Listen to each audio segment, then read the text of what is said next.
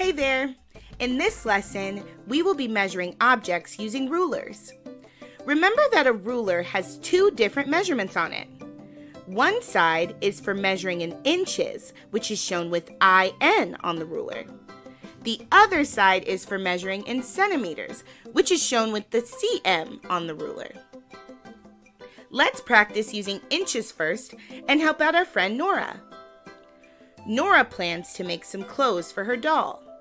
For that, she needs to cut some fabric into certain lengths. Let's help Nora out by completing this checklist. First, we need an 8-inch piece of pink fabric for the skirt. Using an inch ruler, let's measure 8 inches by placing the 0 marker at the left edge, find the 8-inch marker, and cut the piece. That's a check on Nora's checklist. Next, we need 2 inches of fabric for the ribbons she'd like to sew on the skirt. Let's use the ruler again to measure 2 inches and cut the fabric. Remember to place the 0 marker on the left side. Another check on the checklist. Now, we need a 5-inch piece of fabric for the blouse.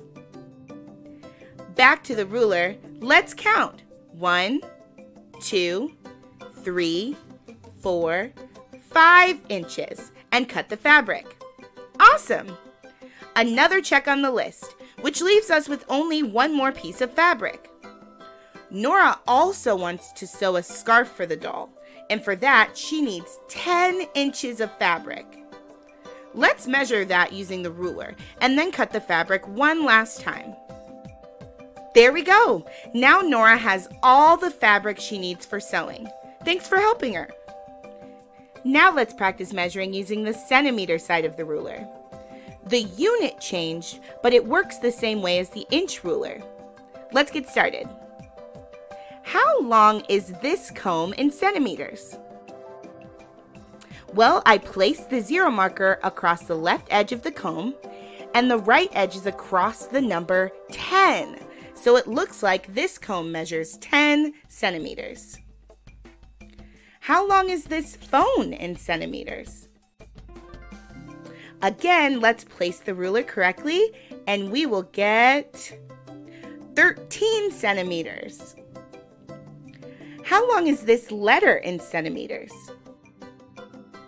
Let's properly place the ruler and check the number across the right edge.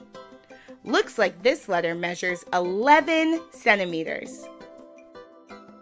Let's keep practicing by measuring different objects. Push pause while you complete each task. You can do this on your own. Find 3 objects in your classroom. Measure all of them in inches first, and then in centimeters.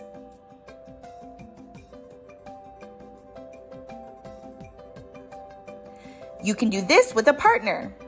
See if you can help your partner guess how long the objects you chose are, both in inches and in centimeters. Since you've already measured, you can help guide them to the right answer. Doing this will help you both get used to estimating the length of an object.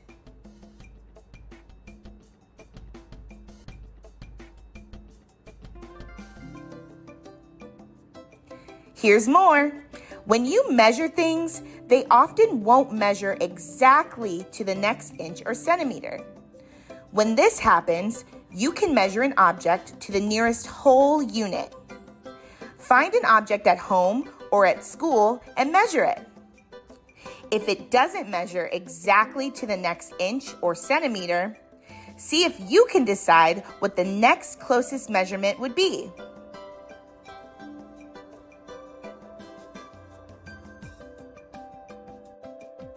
Nice work! I hope this helped you practice measuring objects with a ruler using inches and centimeters. See you next time!